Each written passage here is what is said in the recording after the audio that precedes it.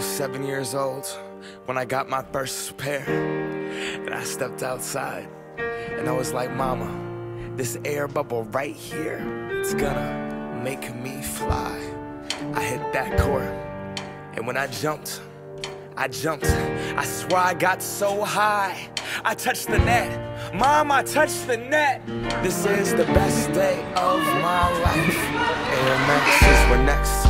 That air bubble, that mesh, the box, the smell, the stuffing, the tread at school. I was so cool, I knew that I couldn't increase them. My friends couldn't afford them. 4 stripes on their Adidas. On the court, I wasn't the best, but my kicks were like the pros. Yo, I stick out my tongue so everyone could see that logo. Nike Air Flight book bag was so dope. And then my friend Carlos's brother got murdered for his 4s.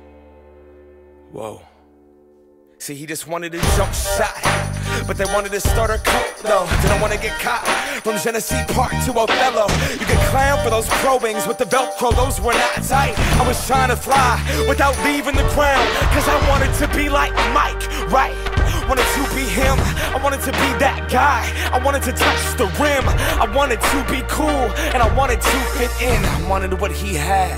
America, it begins.